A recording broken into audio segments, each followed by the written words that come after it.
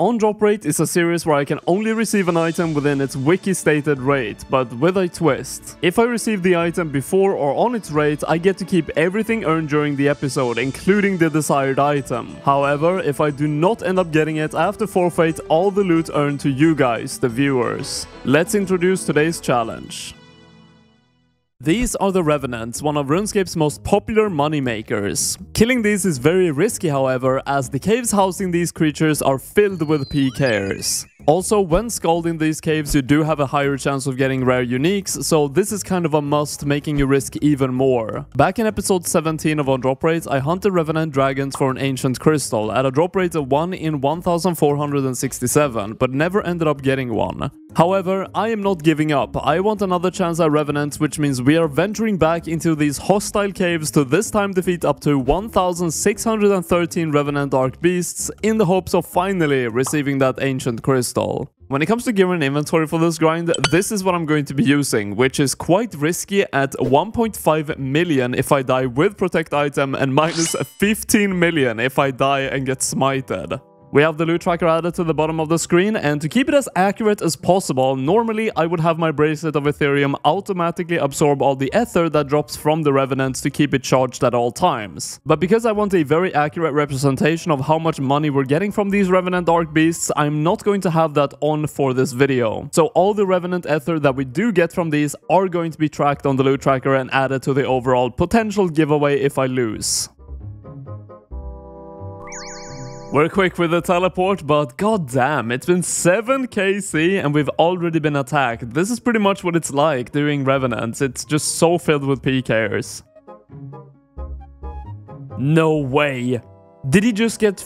Oh, it's not him. I thought he got the Thamron Scepter. I was like, no way, I missed out on that. Never mind, baited. Someone else did.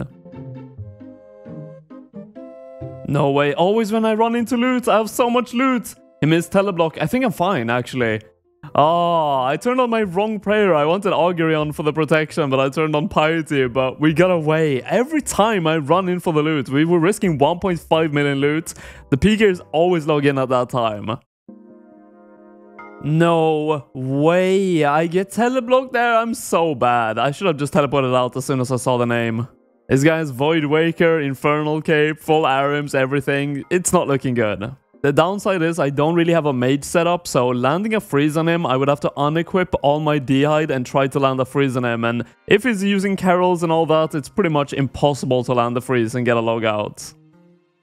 Yeah, 60 Void Waker, first death of the grind. That is minus like 1.5 million in gear, of course, and I didn't have that much loot in my looting bag, so pretty early on the trip. But we are back to the Rev Caves, and after this one we're hitting the first milestone of 100 Revenant Dark Beasts, and as you can see on the loot tracker, the money here is ridiculously good, because I have not been here for more than roughly an hour, I would say, and we've already made 3.16 million. I did lose some money, of course, to the PK, but I think I'll be fine and probably get more used to escaping in the future, so I shouldn't be dying too much. But before we continue, this video is sponsored by one of this channel's best supporters, Raycon. Raycon is the go-to brand for premium audio products, as they come at an extremely affordable price, have tens of thousands of 5-star reviews, and offer easy and free returns, free shipping, and buy now pay later options, so there really is no risk in trying them out. I personally use the Raycon everyday earbuds while working out, and with how noise isolating they are and with how well they fit with their custom gel tips, they make working out an actually fun experience. Raycon is about to run a Black Friday and Cyber Monday sale where they offer up to 50% off on select products, as well as limited time bundles such as the Tech Kit bundle option and the ability to build your own tech kit where you can mix and match any 3+ Raycon products and colors. With Christmas coming up, this is the perfect opportunity to check out my link in the description to get up to 50% off, as all their products are perfect gifts to anyone interested in high quality sound and more.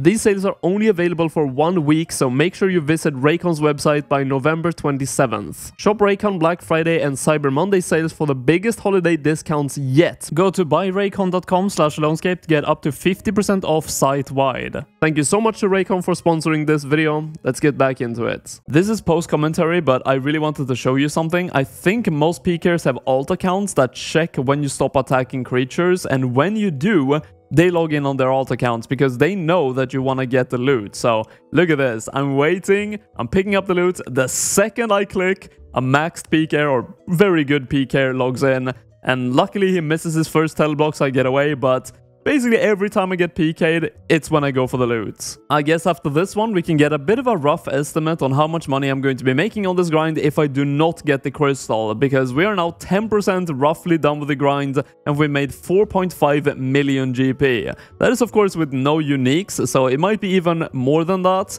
but it's looking like 50 million, 45 million, somewhere in that ballpark. So this is pretty much what I have to try and do when I try to land a freeze on someone. I have so bad magic accuracy with my range gear that I have to unequip everything, and that is super risky of course, because I can take really a lot of damage when this happens. But I did land a freeze on this guy, but what I should have done was walked under him.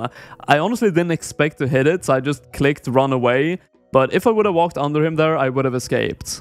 Oh, there's a Maledictus spawn here. You know what? I think every single time I see a Maledictus pretty close to me, I'm going to give it a shot and try to kill it, because they have a guaranteed chance of giving you a totem. Now, the guaranteed drop of a totem is not the super expensive ones, it's the 500k or the 1 million one, but it's still pretty good.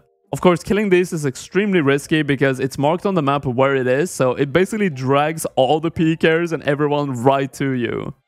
Okay, this guy is definitely trying to kill me. I think I can maybe stay here long enough to actually see what it drops at least, and after that I'll just have to bank with all my supplies. Hopefully it doesn't have teleblock though. I was here from the beginning, but I still didn't get the loot. I thought because I was here so early I would have got enough damage to actually be the MVP, but I guess not. I was kind of late to this one, so I don't think I'm going to get the loot, but I did get just completely free time to DPS. Nothing again. I do not think I show you guys my collection log, but for Revenants, I have been slightly lucky, you could say. 2.8k KC, got the Avarice, got the Craftsbow, a couple of totems, but of course, if we get the Ancient Crystal, that would be the best to keep all the money and also get a collection log slot unlocked. I honestly don't know the spawn rates of Maledictus, but I feel like I've been very lucky. I've seen 3 of them now in like what, 150 KC, something like that, and 2 of them have spawned right at me. No way, what? Oh, he hit my whole HP. I saw him running, but just a little too late. I didn't get my protection from melee up, but goddamn, another missed Maledictus. It might seem like I'm dying a lot, and it is true, but I've been attacked 18 times since I started this grind, and I've only died 3 times. Of course, that's 3 times too much, but I'm getting attacked very, very frequently here. Oh my god, yes, I finally got the freeze. He was on Arims.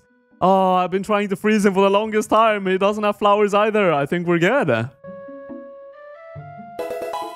Oh, I was wondering when this was going to happen. The first rare drop at 644 KC, 8 million. Oh my god, are you kidding me? No way that just happened.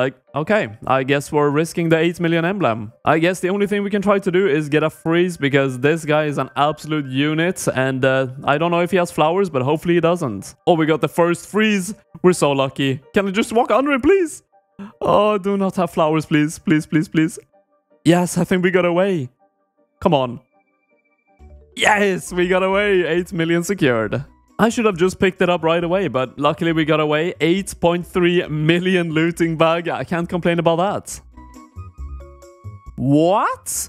I hit 1 coin. You can get from 1 to 251 coins in 1 drop. And I managed to hit the lowest number. 1 singular coin. I thought these were good money. It is not quite exactly the halfway point, but after this one we are as close to it as we possibly can be on 806 kill count, and my prediction of getting roughly 50 million GP from this grind seems to be actually undershooting it because we got that massive relic, so it's looking more like we're going to be hitting 55 to 60 million at this point, which is quite a lot of money. Oh my god. What? Guys, get away from me! I thought you were a PKer. You got me, dude. I had the biggest heart attack there. I wasn't ready for teleporting at all. It is actually very early in the morning right now. I woke up because I wanted as little PKers as possible, and we're hitting 1000 KC after this one, and I have actually been kind of correct. Usually I'm getting around 90 kills an hour with all the PKers attacking me, but right now I'm at 130 an hour. So if we can go really hard now in the morning, we can actually finish this grind in like 5 hours from now. Or of course, we could just get lucky and get the Ancient Crystal and be done right away.